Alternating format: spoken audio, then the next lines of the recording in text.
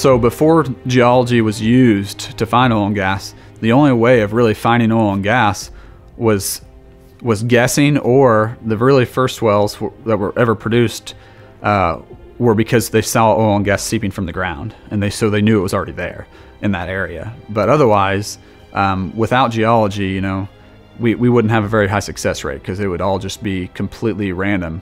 But the very first oil field that was ever found using geology was actually the El Dorado oil field.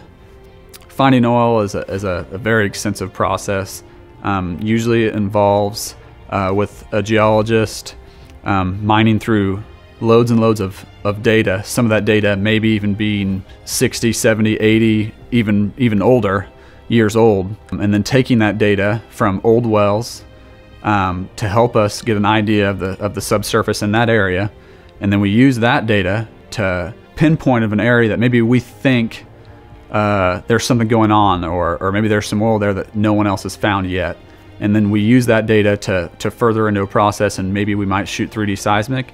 Maybe we might just use the subsurface maps that a geologist creates, and then we have to drill a well. The only way to find oil is to drill a well, and even then it's never a sure bet.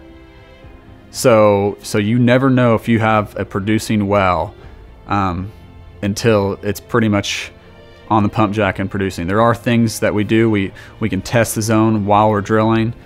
We can use rock descriptions, and we can use some logs that we take right after we drill the well, and use all those things to help us in our decision, because it'll almost double the cost of that well, or maybe even over double the cost of that well, to try to produce it after we drill it.